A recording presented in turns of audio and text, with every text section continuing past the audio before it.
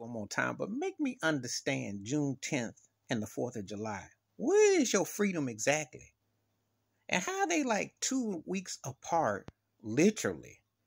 Because some people are taking this holiday, taking this day off. I'm sure in 2 weeks they're going to take off the 4th. And if you're black, where do you fit in? Because Civil War, 4th of July, America gets its freedom from Britain, even though they go to war together. And they still do things together. And they're either like half brothers or first cousins or second or third. So go figure. How does that work? And then June 10th, you got your supposedly emancipation for freedom. How does this all tie in?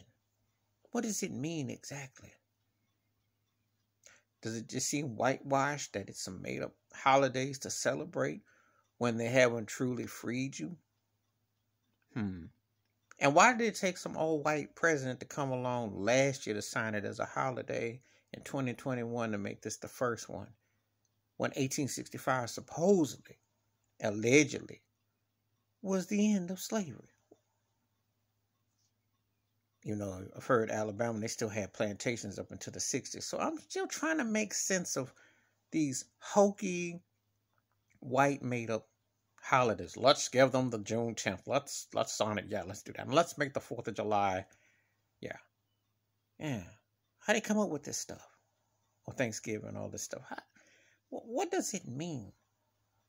I said this again. I'm going to say it again. I'm about to go put my hand in the mailbox. I ain't seen my check, so I guess I went back to sleep. And I'm going to go back to sleep on this one because, I don't see no check in the mailbox. I don't see no 40 acres of a meal. So Juneteenth, 4th of July, Thanksgiving, all that, I don't know what that means. Next you'll tell me Elvis Presley is the king of rock and roll, and you'll say that with a straight face.